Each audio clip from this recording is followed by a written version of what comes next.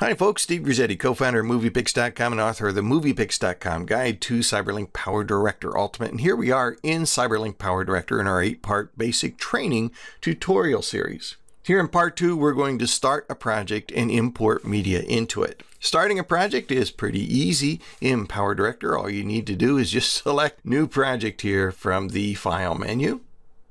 And to set up a project, it's pretty much as simple as selecting the aspect ratio. You can do that on the welcome screen we showed you in part 1, or you can come up here to the top of the interface and set your project ratio here. There's 4:3, 16:9, 9:16, that's your upright phone video, 1:1, and 360. We're going to keep it at 16:9, and beyond that, the program pretty much digests anything you throw at it. I have tried a variety of file formats, and the program works with almost any of them. So it's time to gather media to our project. I've taken video with my camcorder. I have moved that video from my camcorder to my hard drive over a USB connection.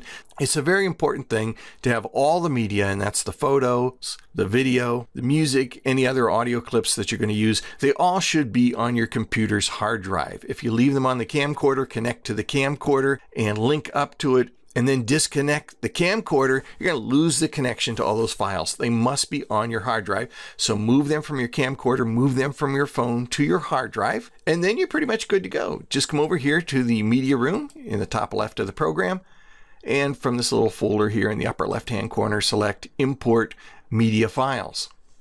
I'm going to select a series of them just by holding down the Shift key and clicking on the first and last in a series, and click Open. And the program imports them into the project. Now, in addition to this media here, the program does have some features for capturing or bringing new media into your project. If you go over here to the File menu and select Capture, or press Alt F9 on your keyboard, you go into the Capture workspace. And here you can get media from a number of devices. Now, what's lit up here at the top depends on what's plugged into your computer. If I had a webcam plugged in, I'd be able to capture from my webcam. I've got my microphone plugged in so I can record from my microphone. You can also get audio from a CD or rip video from an existing DVD. You can interface with a mini DV or HDV camcorder connected by FireWire, or you can even connect to a TV tuner. But one of my favorite tools in here is a screen recorder. It was freshly updated in the latest version of the program.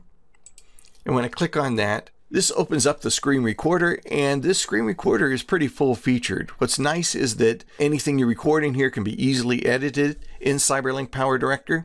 You can set it up to record your entire screen or a game. It can lock to an app. So for instance, if I select that and I've got YouTube here, it will record only my browser and not any other window in the computer, not any background. That's pretty cool.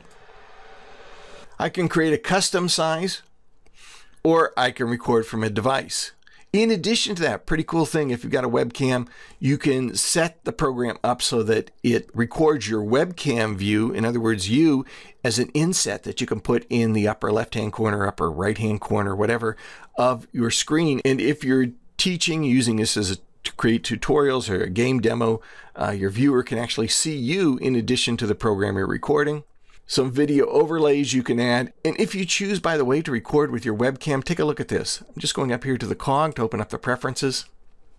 A very cool thing, when you select webcam, you can not only record your webcam, but you can use chroma key to swap out the background. So if you've got a plain background behind you, you can put an ocean or a mountain or whatever in the background and have your audience see the way you can do on Zoom or the way you can do on Skype.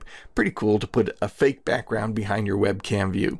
A lot of cool things in a really nice bonus feature that has been added here to PowerDirector in some of the more recent versions of it.